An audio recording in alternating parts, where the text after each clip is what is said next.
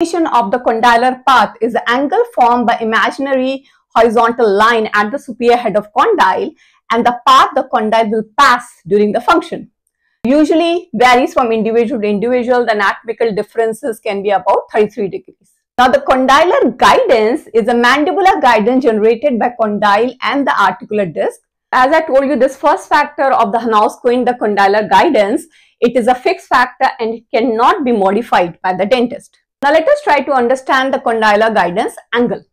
It's an angle formed by the imaginary horizontal line at the superior head of the condyle and the path the condyle will pass during the function. If you can see the picture here, this is imaginary horizontal line and this is the angle, the path the condyle will take while it's passing through the function, like going downward and forward. This will become the condylar guidance angles. It varies from individual to individual, so as I already told you.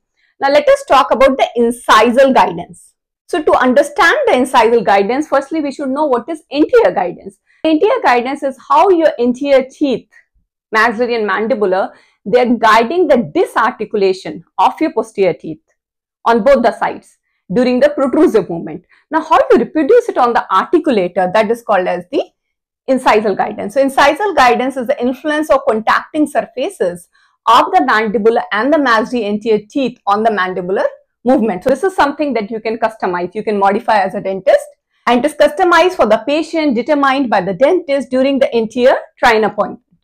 It acts as a controlling path for the movement of cast in the articulator and should be set depending upon the desired overjet and overbite. These are two deciding factors for the patient. We know overjet is the horizontal overlap and overbite is the vertical overlap. If your overjet is increased, the inclination of the incisal guidance is decreased. But if your overbite is increased, the incisal inclination is going to increase. So incisal guidance actually has more influence on the posterior as compared to condylar guidance. This is because the action of incisal guidance is closer to the teeth than that of the action of condylar guidance. Let us see what is incisal guide angle. So incisal guide angle, it can be controlled when developing a balanced occlusion with a given amount of vertical overlap. The incisal guidance angle can be made flatter or you can decrease the value by increasing the horizontal overlap. The incisal guidance, as I told you, it depends upon the overjet and the overbite. This angle, we can say it varies directly with the vertical overbite and inversely with the horizontal overjet. This angle is set to an average of 10 degrees in complete denture and should not exceed 20 degrees. This angle is determined by the aesthetic of the patient, phonetics, ridge relation, interalveolar distance. It means it is under your control, the control of the dentist. Now let us see what is plane of occlusion, the definition of it. It's an imaginary surface which is related anatomically to the cranium and which theoretically touches the incisal edge of the incisors and the tips of the occluding surface of the posterior teeth. So it is not a plane in the true sense of the word, but represents the mean curvature of the surface.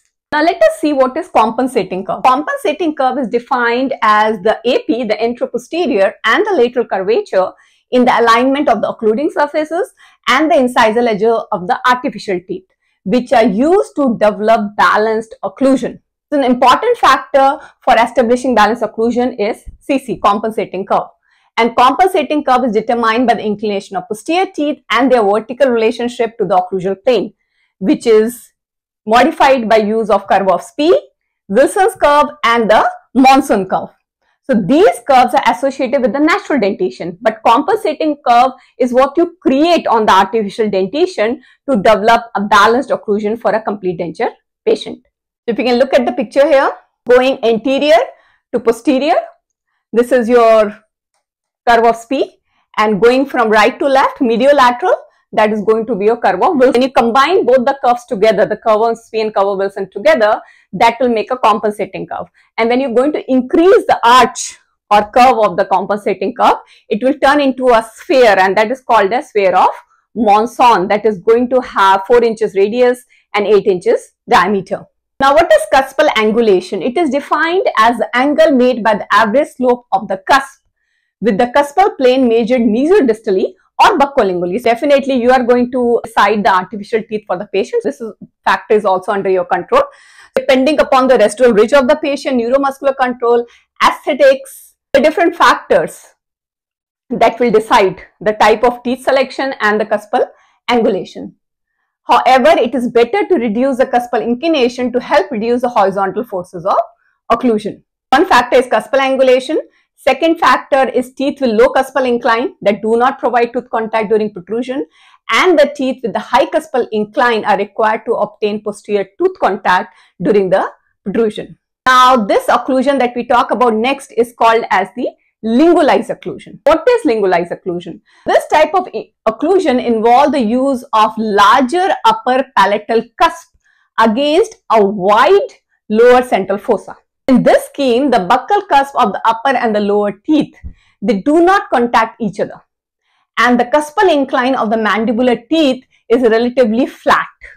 So that will result in less lateral force and less lateral displacement during function. So that's the advantage of lingualized occlusion. But according to some studies, it is not preferred by all the patients. Only 67% of patients prefer lingualized occlusion due to superior chewing efficiency. Because of the advantage of the lingualized occlusion, 67% of patients, they prefer lingualized occlusion because they have better chewing efficiency with the lingualized occlusion.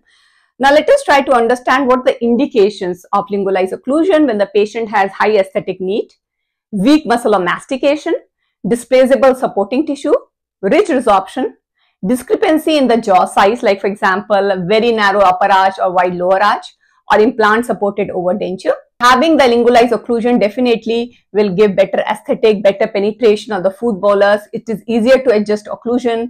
It may be used in class 2, class 3 and crossbite cases too. There is more centralization of the vertical forces, minimized tipping force, and potentially bilateral balanced occlusion. While the disadvantage is that it is difficult to obtain repeatable centric record, especially if there is uncoordination. Severe ridge resorption then may be more easily be handled with the monoplane occlusion. What is monoplane occlusion now? Monoplane occlusion is also called as the neutro-occlusion or neurocentric occlusion. Now let us see what is monoplane occlusion. So monoplane occlusion is the neurocentric occlusion.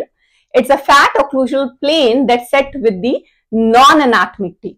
So this flat plane, the AP plane is parallel to the denture foundation area.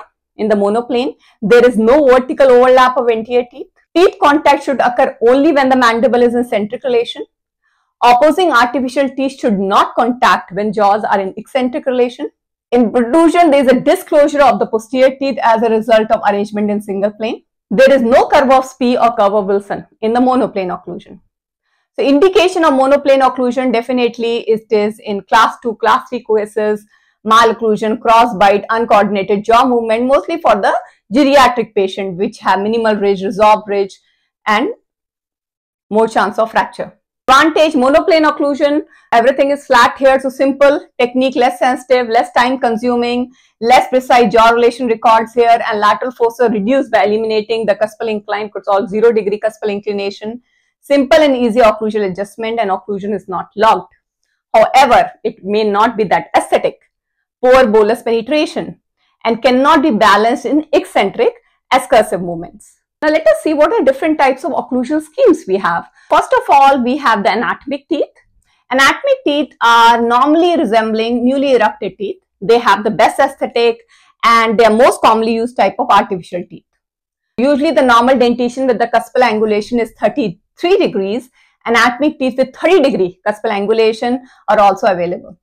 Advantage of anatomic teeth definitely is aesthetic, better food penetration, vertical stress is decreased, they are more harmonious with the TMJ muscle of mastication, and you have balanced occlusion in eccentric position. But the disadvantage, since anatomic teeth, everything has to be more accurate, precise technique is required, more time consuming to arrange the teeth.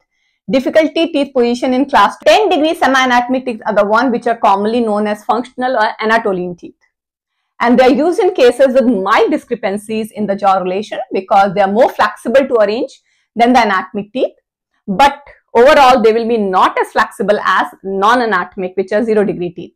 So they do have good chewing efficiency, aesthetic, less lateral force, but disadvantage as compared to anatomic, they are less aesthetic, poor bolus penetration, but it cannot be balanced also in eccentric excursions. The last one we have are the cuspless teeth, which are 0 degree flat or monoplane teeth. They have no cuspal angulation, hence are very flexible to set. It is easy to set the non-anatomic teeth in the balanced occlusion. So cuspless teeth can be used for following occlusal scheme, the flat teeth, when there is a bilateral balance with a compensating curve, 3-point balance with a balancing ramp, flat plane balance in the centric. Advantage, of course, so the patient who have poor neuromuscular coordination, like cerebral palsy patient with the malrelation jaws crossed by class 2, class 3 cases, more comfortable, flat teeth, less time required in setup. Disadvantage, use of compensatory curve may cause same damaging effect as the cuspal incline, and occlusal adjustments are more difficult to accomplish.